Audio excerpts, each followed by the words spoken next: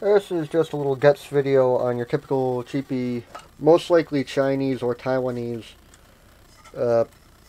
consumer grade inverter. In this case, it's a Power2Go PC300XT, 300 watt continuous, 500 watt peak. But I consider those ratings somewhat dubious because, first off, this looks to be about 14 gauge feeder wire. And second, it had a damaged cigarette lighter plug on it, and those are generally no more than 15 amperes. In some special occasions, or some special designs, 20 amperes, but still wouldn't trust them at that. That's where things like either hard wiring or power poles come in. But then again, it's somewhat cheap, the inverter. Internally, it's your fairly standard square wave, modified square wave inverter design. Is just a big 12 volt to 140 volt potential converter. That's what that big transformer is for. And a graetz bridge, H bridge. This is the graetz bridge to convert the transformer output to 140 volts DC. Then the H bridge that actually chops that into the modified square wave output for the that's actually supplied to the receptacles. Now the potential converter runs off of an SEC KA3525A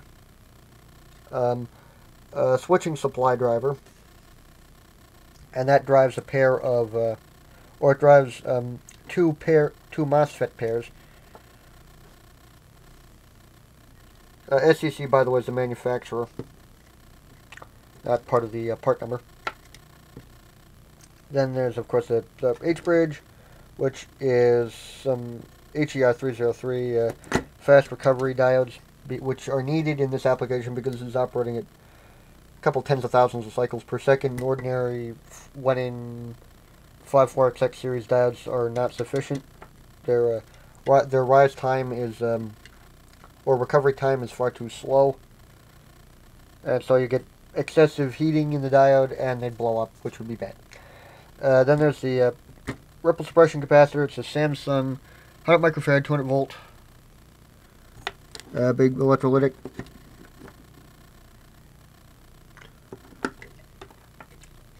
And other than that, it's just some bunch of miscellaneous control circuitry, like the H-bridge MOSFETs. One interesting thing about these is that these utilize a pair of devices, one of which is a mirrored pinout version of the other, which is something you don't often see every day. Oh, one other thing about these is that ordinarily you'd expect something like silicone pads for potential isolation, because the heatsink tabs on TO220 devices, or at least most of them, are electrically live. So you want to isolate them generally from the heatsink. You can occasionally get them with isolated pads, and you can get them with like some power tracks will actually have in addition to that, they'll actually have non-conductive tabs, or non-electrically conductive mounting tabs, but these obviously don't have them. One thing is that instead of using your typical silicone pads, they used cellophane packaging tape, just stuck onto the heatsink, which is, yeah, but then again, Chinese, GB, let's assume it's Chinese. Those are just driven by a little MPSA, either MPSA 4.2s or MPSA 5.2s, don't remember exactly which. But those in turn are driven by the 4013 CMOS dual data flip-flop with asynchronous set and asynchronous reset.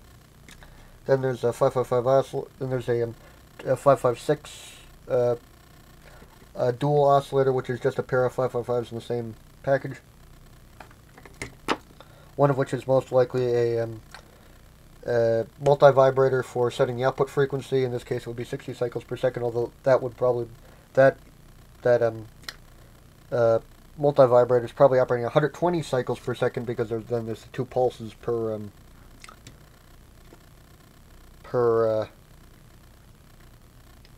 because again you've got the 2 pulses per full cycle to drive the thing, and the other one's probably a one-shot as far as setting output pulse duty cycle length or something. Then there's an LM324 quad operational amplifier and an LM339 quad comparator. Yeah, those are both, yeah, quad operational amplifier and quad comparator, I think. Those are for things like over temperature detection, like there's this little, presume it's a thermistor down in there stuck to one of the heat sinks.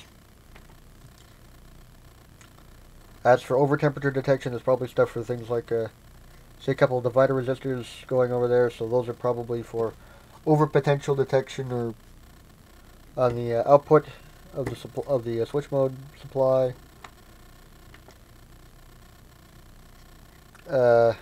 And things like pretty much just control things for detecting abnormal operation conditions or abnormal operating conditions.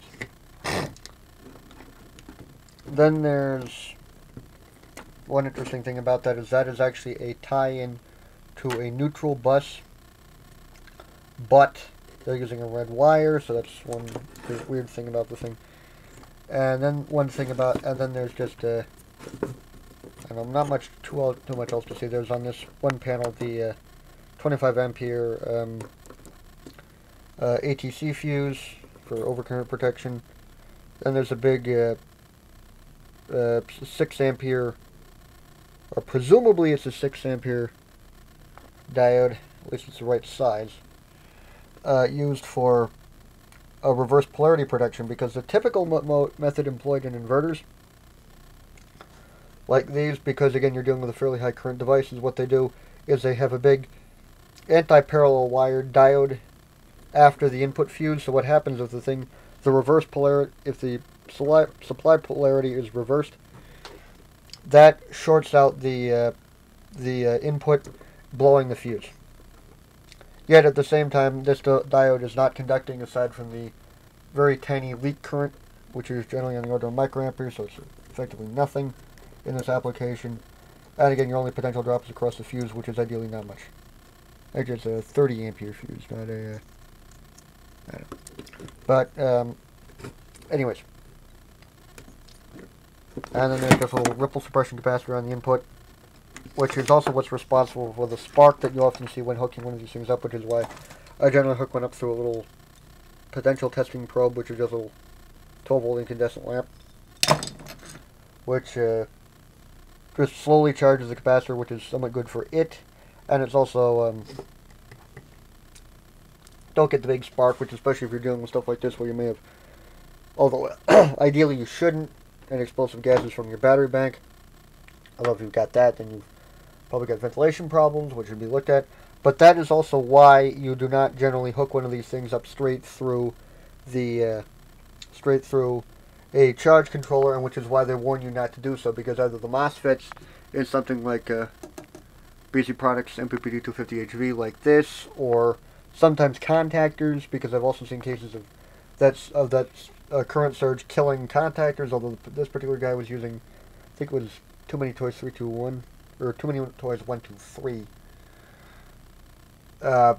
was using a really, really cheapy eBay, crappy Chinese Bosch type automotive relay. But even in that application it lasted 2 years. But I have seen other cases, forget who posted the video on it, but it was a Morningstar 15 ampere maximum power point charge controller, and that ganked the MOSFET. So don't hook one of these up straight through, and oftentimes like this one, it has integrated over potential shutdowns, or under potential shutdowns, so generally it's not needed, as do all proper inverters, or halfway decent inverters like these guys.